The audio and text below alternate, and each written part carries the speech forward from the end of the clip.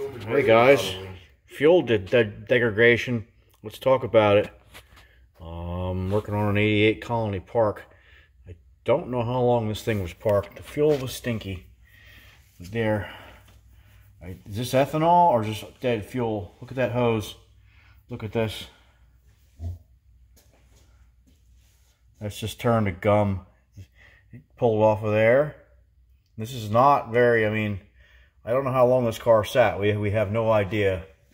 We have no idea. It's been sitting, we know it's been sitting at least 4 years. But yeah, look at that. Now this other car was sitting for 4 years also. Nothing wrong with that one. Same part number.